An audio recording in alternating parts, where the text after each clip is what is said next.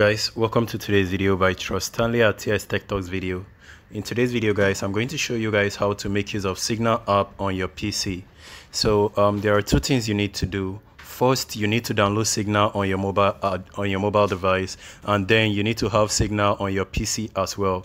And then let's move over to the mobile device. Let me show you guys what you need to do in order to make use of Signal on your PC. Now, since you have Signal downloaded on your device, all you need to do, you notice where it has this three-dotted icon on the top right. Click on that. You notice where it says settings. Go ahead and click on the settings. Now scroll down to where it says advanced, or sorry, you notice where it says linked device, right? Go ahead and click on the linked device. Now it's going to show you this option that there is no device that is linked, right? You notice on the bottom area where it has this plus icon. Go ahead and click on that. Now if you click on this, it can say you notice it says scan your QR display code on the device to link. Now you need to scan this on the laptop area where you have Signal. So I'm going to go ahead and download this Signal on this laptop version and then go ahead and make use of it. So to do that, let's go ahead and open this URL. It's called signal.org, but I'm just going to search it on Google. But if not, this is the URL right here. All right, so right here on your desktop or your PC, go ahead and type signal.org. This is the URL right here, signal.org/en.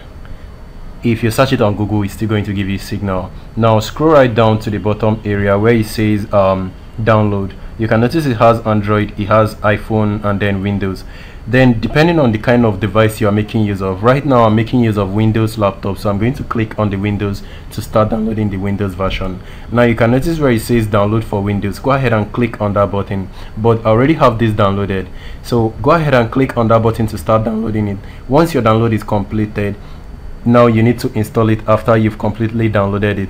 So I think I already have it on my device, so I'm just going to scroll down to look for Signal app. I have this downloaded already.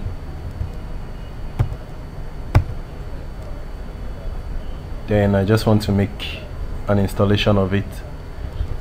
It should be right here. Now there you go, this is the application right there. So to install it, just double click to start the installation process. Now it's going to, you can notice it has the Signal logo on it, right? So you're going to give it some time to download and complete this download process. So this download process is going to take a while to complete, and just relax, it wouldn't be that much. So I'm going to pause this video while this downloads successfully, install successfully. I think it has completed. Now it's loading. Okay, it's loading, almost there. Now this is Signal. You can notice right here, now this is the code that is requesting for us to scan. So I'm going to go back to my mobile version and scan this also. Now let's move into the mobile version. Move it on the device, on the face of the device, just like I did right here. So once it located it, you can notice it says look this device, it will be able to read all your messages, blah blah blah, and then just go ahead and click on link. So once you click on link, it's going to take a while and it says device approved. Now if you click on the link device, you'll be able to see it display, but right now it's not displaying because I haven't completely finished the linking on my desktop version. So all I need to do now is click on finish linking. Finish the linking on my desktop version. So all I need to do now is click on finish linking. Now you can notice it says syncing contacts and groups. So give it some minutes to sync the contact and group. So it's going to take a while, maximum of 2 minutes to sync, and it's going to complete in no time. Alright, there you go. These are all my contacts that has been synced successfully, and when I scroll down I can see every contact I have on my phone that are currently making use of Signal. So anyone I want to communicate with, all I need to do is to click on any of them and then say hi or chat them up. So it's as easy as saying hello and then start the conversation on my device. Now I have Signal on my device and I can make use of it anytime I want. And if you notice on my phone, it's actually going to say that a device is linked.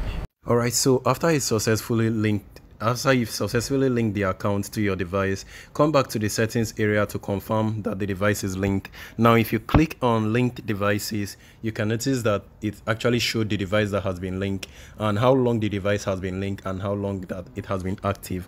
So this showed that our device is successfully linked, and this is actually the name of the device that is linked. So if you click on it, you can notice that it says you can unlink this device by unlinking this device. It will no longer be able to send or receive message. So if I click on OK, it's going to unlink the device. So I don't want to do that right now. I'm just going to leave it for a while. But you know what, for this tutorial base, let me just go ahead and unlink the device. So click on this area and then click on OK. Now you notice the device has been unlinked. So if you check on the desktop version or on your PC version, you will notice that it's no longer available. So all you need to do in order to link this device once more is to do the same thing. Click on the plus icon and then scan it on your PC device. So that is all for this video, guys. Thank you guys for watching. Make sure you do like the video, subscribe for more video, and share with your friends. Peace.